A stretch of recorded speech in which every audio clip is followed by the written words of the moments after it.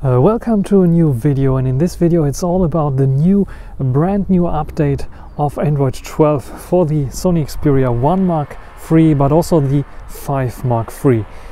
But I'm not talking about the UI or some system changes here and there and the new design that Android 12 brings.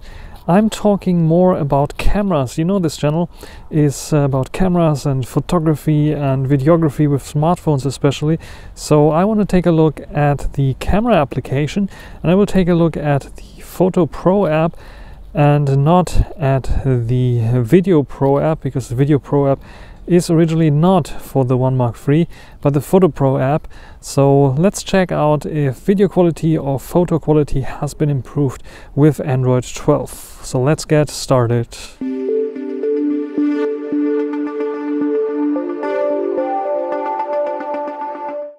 Let's talk about the UI first. So what you will notice when you start up the UI is a green dot at the top right corner of the screen, or top left in landscape mode, which is a new indicator for Android 12 that indicates whenever the camera is in use. The other thing is, like, when I go, you can see I have a dongle plugged in. If I go to video mode here, let me just do it, you can see that we have, I think it is new, the option to see here that an external microphone has been plugged in. So I see this external kind of symbol here that indicates, okay, an external microphone has been plugged in. And that's basically everything that I found. And when you go to settings or menu or something like this, you don't see anything new in the Photo Pro app. So all the options, all the settings are the same as before. So let's try out the new camera here to see how it performs for video and later also for photos. So this is the video test with the Xperia 1 Mark III and Android 12. Has anything been updated here in terms of colors, in terms of stabilization?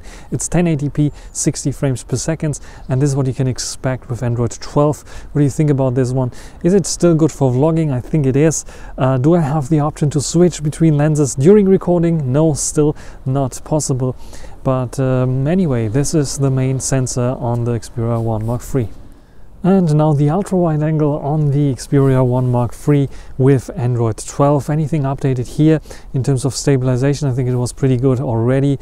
In terms of colors, anything that you can see here that is better than on the earlier version? I don't think there's much of an improvement here, but you can write down in the comment section if you see something new, if you see something better on this Android 12 on the Xperia 1 Mark III. Now let's take a look at some photos to see if we can see any big differences to the older version. The photos taken with the Xperia 1 Mark III after the Android 12 update, and to be honest, I really don't see much of a difference. It's, it looks a little bit like autumn, but it's winter time actually. You can see it's nice and sharp, so focusing is working fine. You have the bokeh bubbles in the background, which are, in comparison to the Xperia Pro I, if you experience this ones, of course, looks a bit fuzzy, but still okay. And you can see here, it's a bit unsharp to the sides, but it's normal. The ultra-wide angle looks okay to me. It's the same ultra-wide angle that we had before, so you can see mostly everything sharp, even on the sides, which is pretty good. And in terms of HDR, I cannot say much. It is, you see a little bit of blue sparkling here because it is like a winter day and no sunshine. This is the zoom lens. This is the 2.9 times zoom. As you can see here, nice and sharp. If you zoom in a little bit, you can see it's probably not so sharp. It's more sharp in the middle here. To the sides, towards the sides, it's getting a bit softer. And the same goes for 4.4. You can see everything gets a little bit of a haze because the 4.4 is not really sharp. So everyone who had expected that eventually the sharpness that the Xperia 5 Mark III has in comparison to the 1 Mark III improves with Android 12 update or upgrade on the 1 Mark III, they will be a bit disappointed, because I think it is still a different hardware that they used for the 5 Mark III, which makes everything a little bit sharper here and there. So it's not only software, it's just the optics that make it sharper. Here you can see it is quite soft still, so not a big improvement in the zoom category. Here again, a zoom test. This is 2.9 times, nice and sharp, and this is ultra wide angle. Also nice and sharp, plenty of detail, no issues there. High dynamic range, yeah, as good as it could be in this scene. And this is 4.4 times, as you can see here. It is a bit softer, and this you can see here also ultra wide angle shot again, and soft to the edges, but pretty good in handling this. You can see the car was passing by, not sharp. The rest is sharp because it has focusing this ultra wide angle and was focusing somewhere here. And when we take a look at the 1x shot, everything nice and sharp. You can see plenty of details there. Maybe a little bit of over sharpening, if I may see that here right now, and can tell you that in comparison to the Xperia Pro I that I also have. But it looks good, colors look good, no issues here with the main lens. Main lens is still the best on the 1 Mark III, and the 1 Mark III 2.9 times zoom, yeah, it is okay.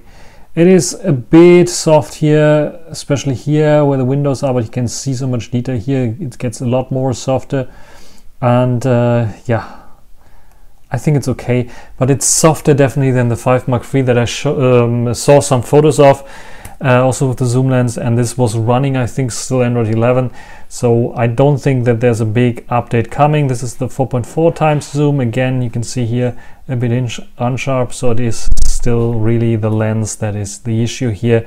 And again, another zoom test. I think you get the thing. I just wanted to show you, maybe, where was it?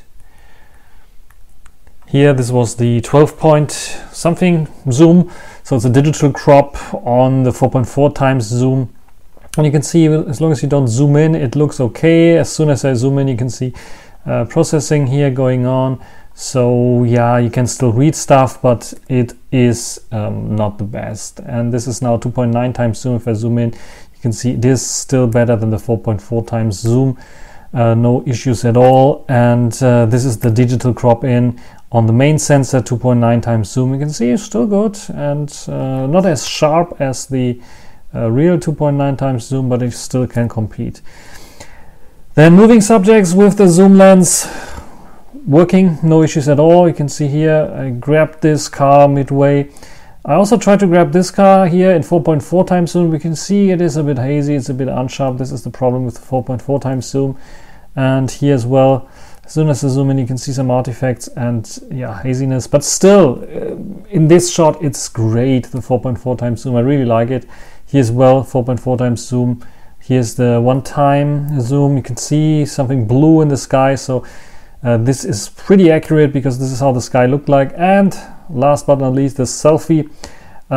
Yeah, as bad as it was before. You can see not high resolution, bit of unsharp, bit of sharpening going on.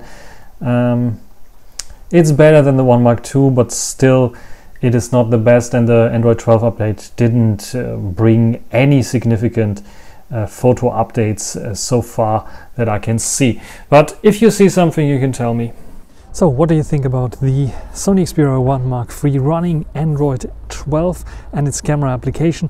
I honestly don't see much of an improvement, maybe in terms of stabilization here and there, slight improvement for video, but in terms of photos, not much. So I think this is just purely a software update, not so much a camera update, and it's too bad that Sony is not listing what they changed. So having a changelog would help immensely by figuring out what kind of features they added to try it out. But what do you think about Android 12 running on your Xperia 1 Mark III or 5 Mark III? Do you have problems in terms of software? Because I did a video about Android 12 and that I really don't like it. But you can write down your software experiences and your camera experience. Did you find a case, a side case or something like this, where the camera is definitely better than before? Write it down in the comment section. That's everything for this video. Hope you enjoyed it. Thanks for watching. Until the next time. Bye.